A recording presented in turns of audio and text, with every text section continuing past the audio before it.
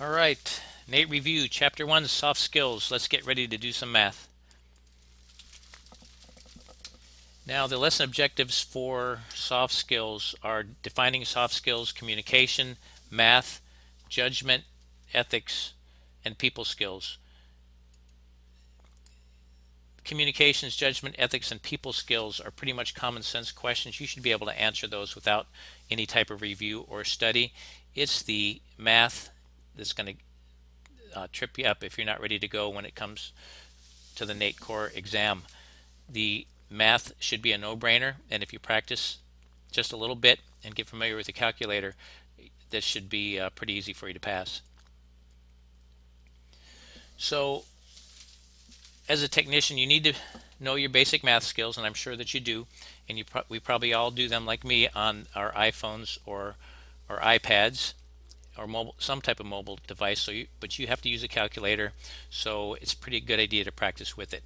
Now, NATE provides you with several formulas for the test, and you need to know how to enter those numbers into the calculator that you have. Now, they're all different, so you need to get familiar with them.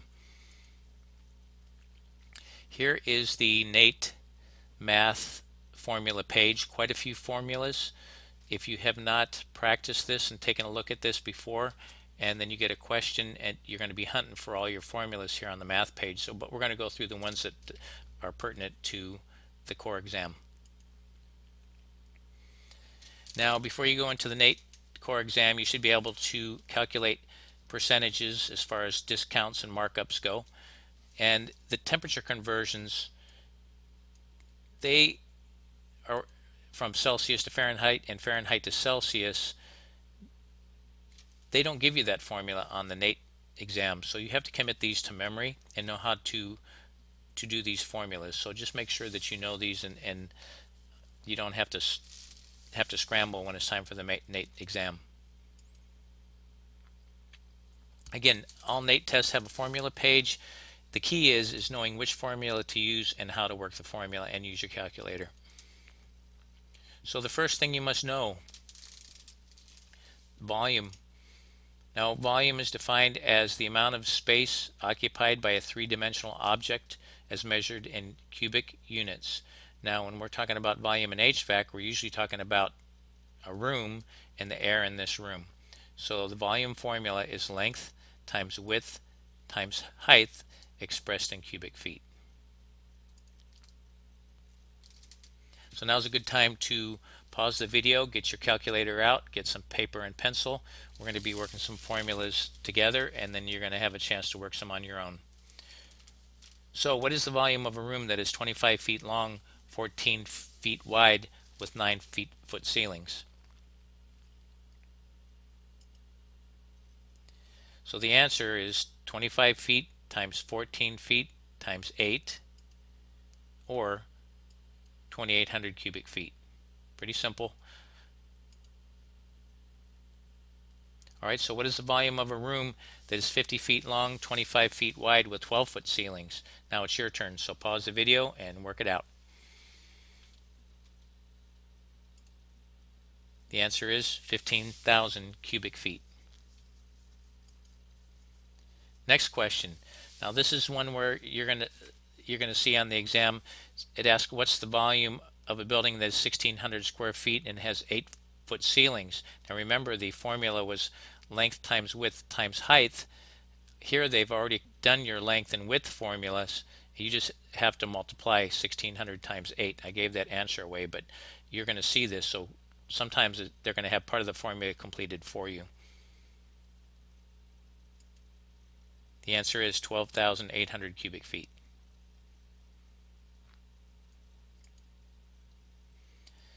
Okay, so area. This is when they're referring to ductwork. Sometimes in some of the questions are going to ask you the cross-sectional area of the ductwork. And don't get confused when it says cross-sectional.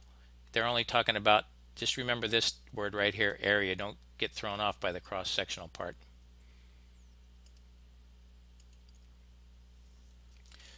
So when we're talking about a cross-sectional area, we're talking about rectangular duct. So area equals width times height. Now when we're talking about round duct, here is where you need to know your formulas and how to work your calculator.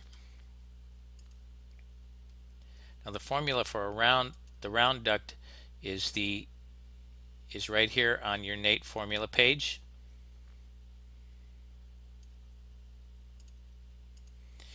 And that formula is area equals pi times radius squared.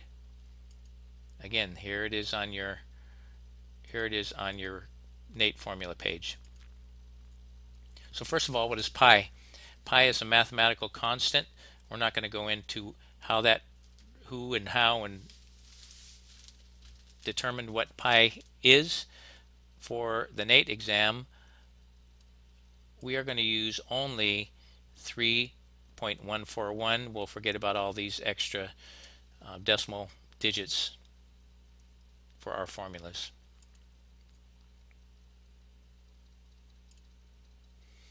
Alright, so when we're talking about the area of a round metal duct, the first thing you need to understand is the radius, and that's depicted here in this example. The radius is the distance from the very center of your round duct to the outer edge of your round duct. So for example, if this was a 14-inch metal duct, what would the radius be? That radius would be 7 inches. So remember, in the exam they're going to ask about the area or cross-sectional area of a 14-inch round duct. You're going to have to remember that the radius for the formula is only half of the 14 inches. So that's not a formula that's on the formula page. You just need to know that.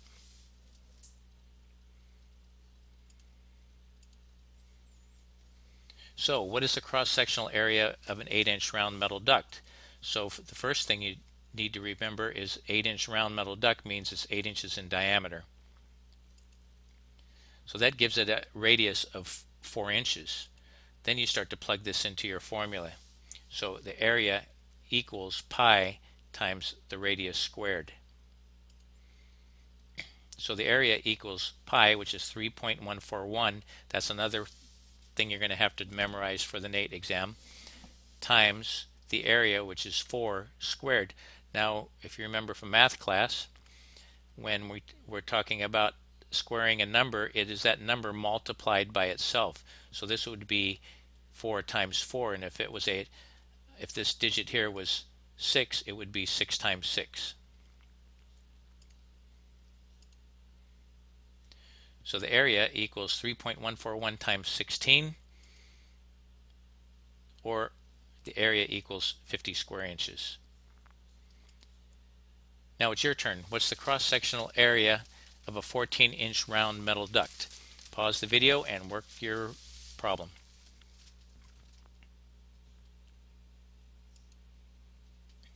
The answer is 154 square inches.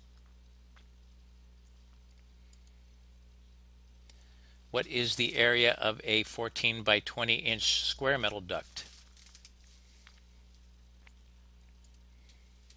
The answer is 280 square inches. Alright, so we have had more than enough math for now.